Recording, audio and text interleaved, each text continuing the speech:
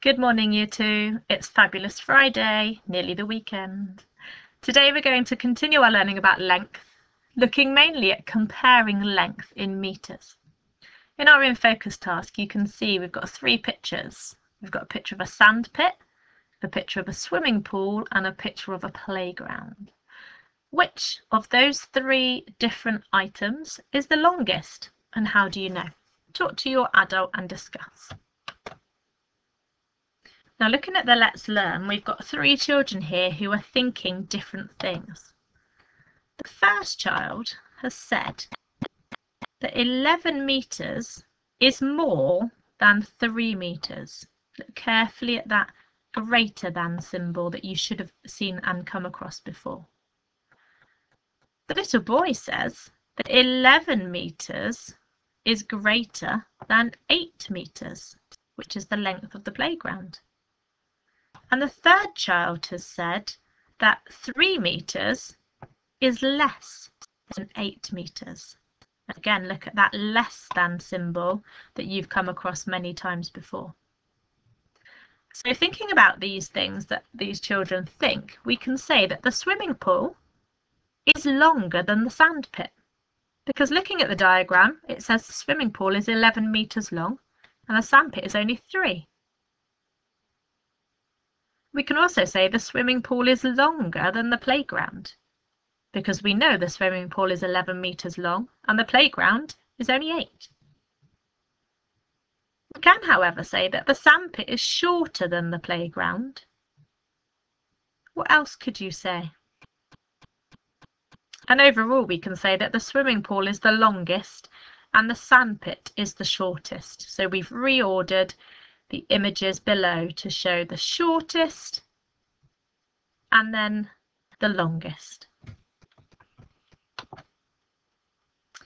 Now let's have a look straight at our guided practice. You have got 4 different coloured lengths of tape. Now you could set this up at home on your own if your parent has a red item, a green item, a yellow item or a blue item.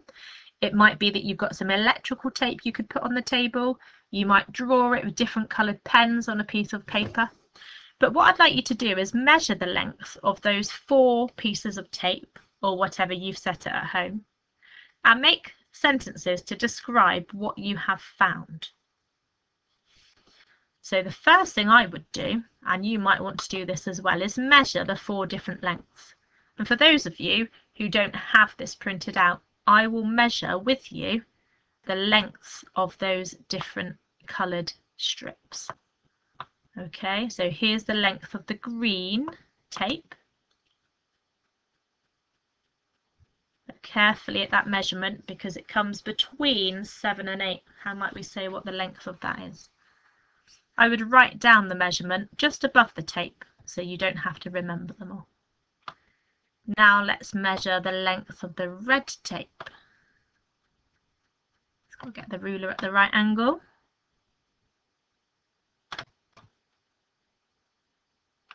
Okay, there's the measurement of the red tape. Now let's move to the yellow tape.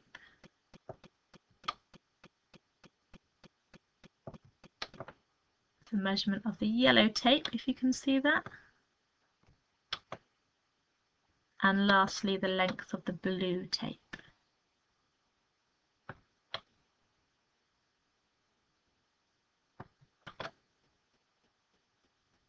Okay, so using those measurements, can you make sentences to describe what you have found? At the end, I'd like you to write your results using the more than and less than symbols to complete that sentence at the bottom here. Okay, now that was a quick input today because you should be using your knowledge of place value and your knowledge of the number system to help you know which is bigger, which is smaller. So for your independent learning today, we're going to compare length in meters. Let's look at question 1. You've got 3 animals, a tiger, an elephant and a giraffe. Can you complete the sentences below with the animal names? So question 1A, the Something is the shortest.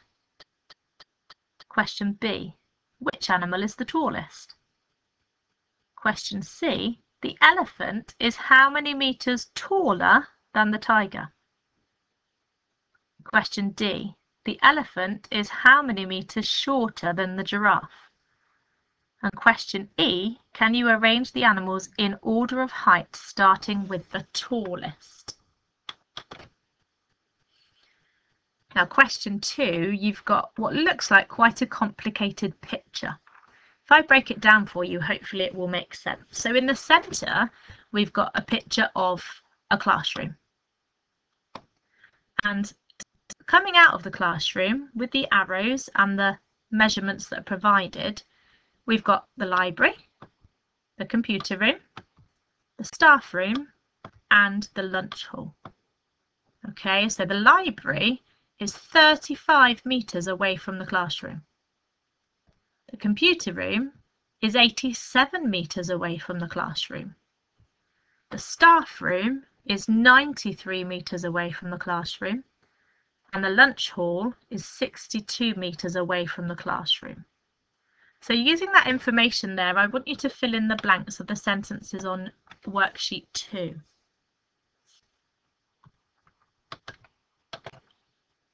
Now, time for those extra learning challenges for those of you who want to push yourself a little bit further. Compare the lengths given using the words longer than, shorter than, or the same as.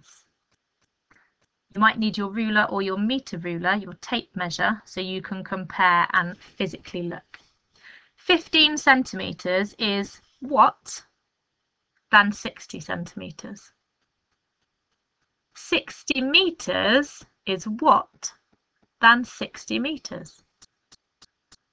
96 meters is what than 69 meters? And 80 centimeters is what than 80 meters? Be really careful there thinking about your knowledge of place value, because there's a few to trick you. Extra challenge 2. Can you use the less than and greater than symbols or the equal symbols to complete the following statements? Again, look very carefully not only at the numbers you're given, but the units of measurements that are used. Extra challenge 3. I want you to choose 2 objects from your home. Estimate the length of each object and then measure both objects and compare the lengths using the less than and greater than or equal symbols. Try it again, but this time you might want to measure your height compared to your brother or sister's height, or your mum and dad's height. You might decide to measure the length of your feet, or how far you can throw a ball from the same position. Have fun and explore. Extra challenge 4.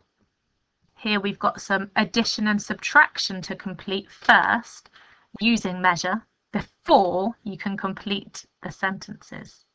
So compare the measurements using, again, the less than and greater than or equals symbols. Think about how you're going to work out those addition sentences, how you're going to work out those subtraction sentences. Think about all the formal methods you've been taught this year. And the last challenge for this week is as follows.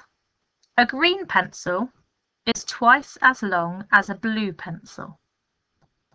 Using this, complete the statements using the words longer than, shorter than, or equal to. 3 green pencils are what? 2 blue pencils. 2 green pencils are what? 5 blue pencils.